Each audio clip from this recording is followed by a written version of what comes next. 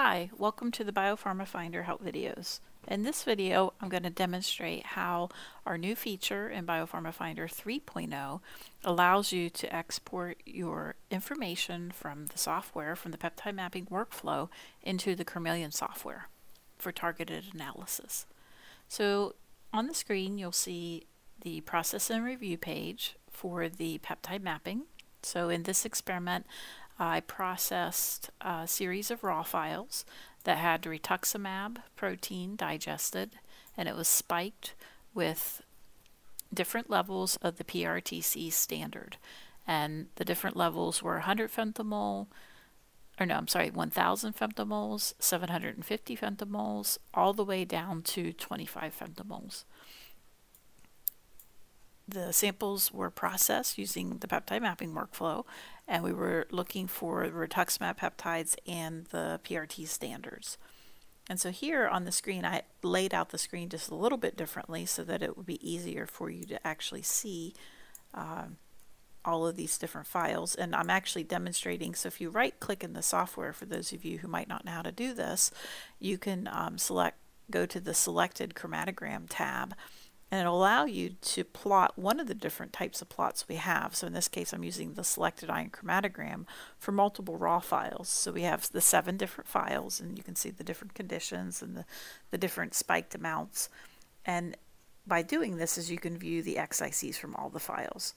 So if we click on the table, you can see how it will change for the different peptides. So you can zoom in, and you can see how this differs across the different files.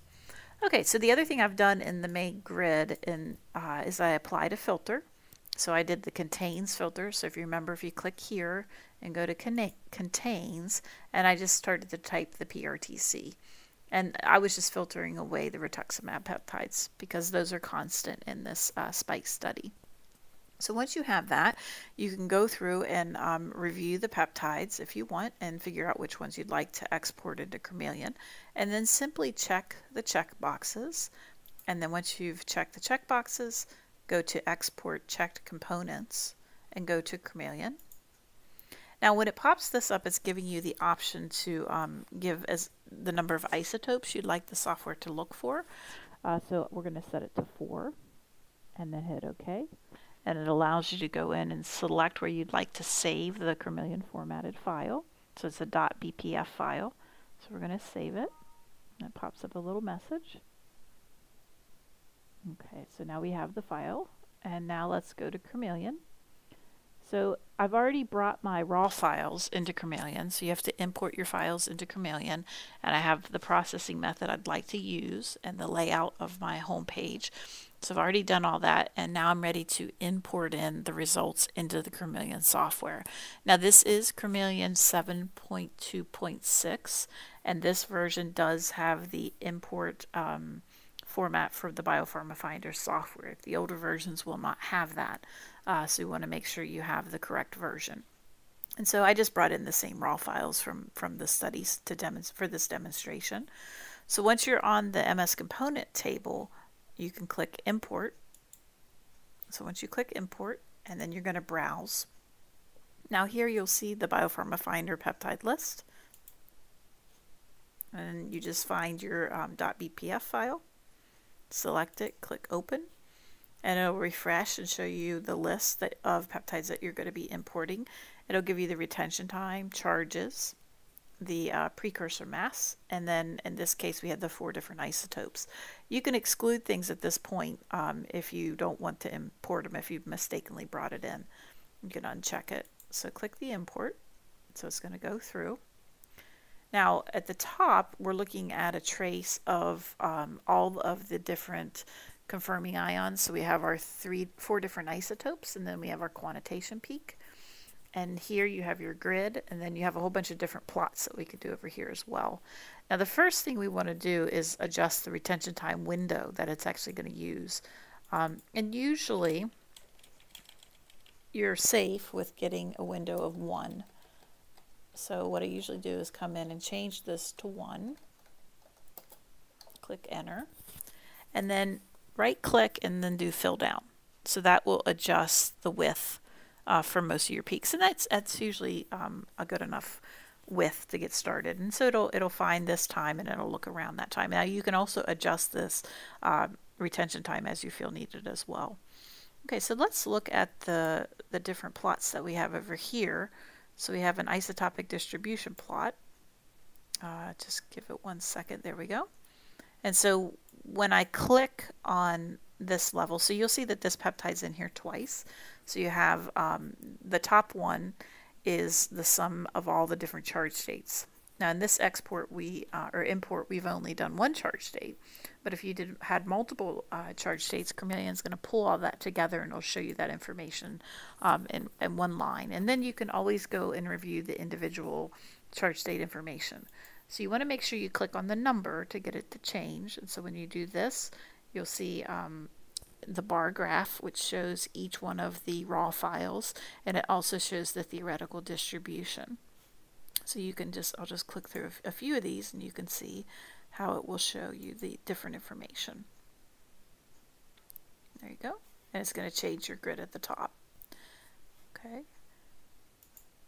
Now if we also, what we can do is, right now, currently I'm showing you this in the tick, and you can do the MS quantitation. Now when you're in the MS quantitation, it's going to take a little bit of time because it's actually going to do some scoring and it's going to tell you whether these are correct or not. So whenever you are playing around and setting up, interacting with the different grids and everything, you want to be in the tick view.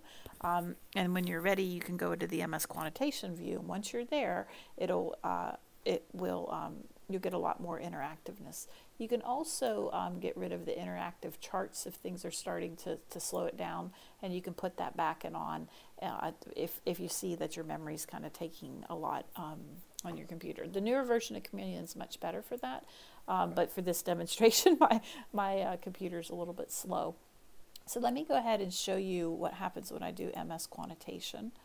So it's going to go through and it's going to score.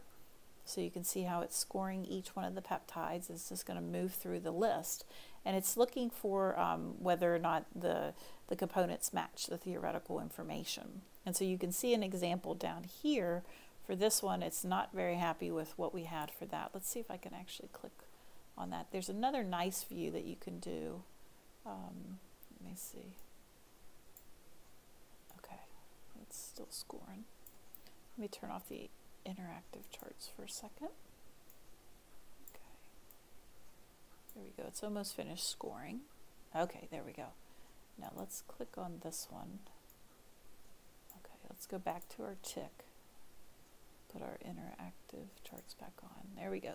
So you can see right here in these files, something's not quite right with this one. So we would want to go back and investigate and figure out, okay, what's going on with those files? And are those the low abundant ones? Yes. So those are so the most abundant one is in blue, and it's going, so this is the 25 femtomole, I think in the 50 femtomole. So this isotope, the second isotope for that peptide, is not quite being seen clearly in those files. So you can go back and look at it and see how it looks and maybe make some adjustments. Okay, so this is just a very brief demonstration of how you can get your information from BioPharma Finder now into the Chromeleon software, and you can do the targeted analysis. There's one more plot I can show you. Let's give it a second to update.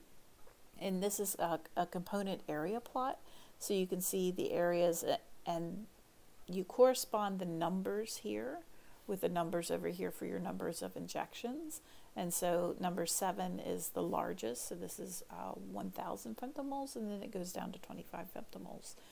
So that you can see that that's exactly what the spiking was supposed to do for the samples that we actually had.